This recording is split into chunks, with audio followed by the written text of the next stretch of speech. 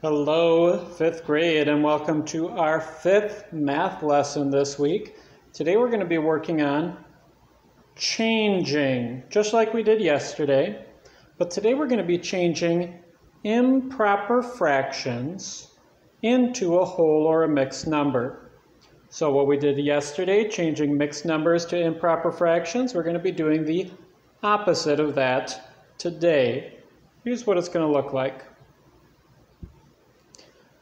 All right, now let's go back to our example of eating pieces of a pie.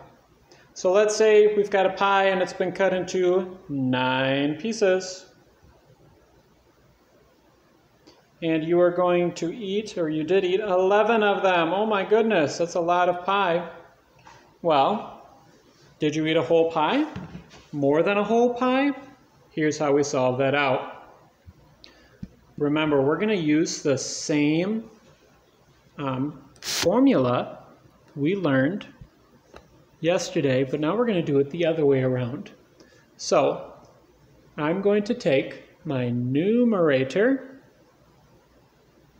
over my denominator, and that equals long division bar, numerator in the box, denominator out of the box.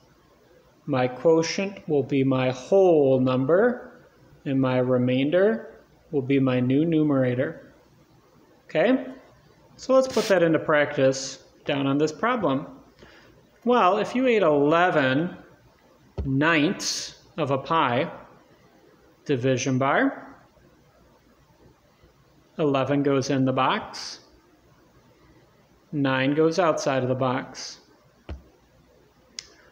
What's 11 divided by 9? Very good, it's 1. 1 times 9 is 9. 11 subtract 9 is 2. So I have 1, remainder 2. So now I'm going to write that as a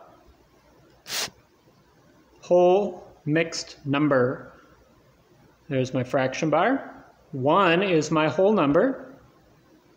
My denominator stays the same.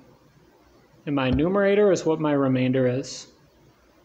So out of 11 ninths, that means you ate 1 whole pie and 2 extra pieces. Oh my goodness.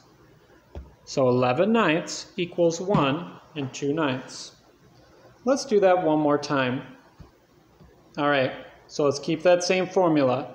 Numerator over my denominator equals my numerator in the division box, denominator out of the box. My quotient is my whole number. My remainder is my new numerator. Let's go back to my baking example like I said yesterday. So let's say you're baking and you use the half cup measure. And you scoop flour 8 times using that half cup measure. Well, just how much flour did you put in? How many cups? Let's put 8 in the box, 2 out of the box. What's 8 divided by 2? Very good, it's 4. What's 4 times 2? Very good, it's 8. 8 take away 8 is 0, so you have remainder 0.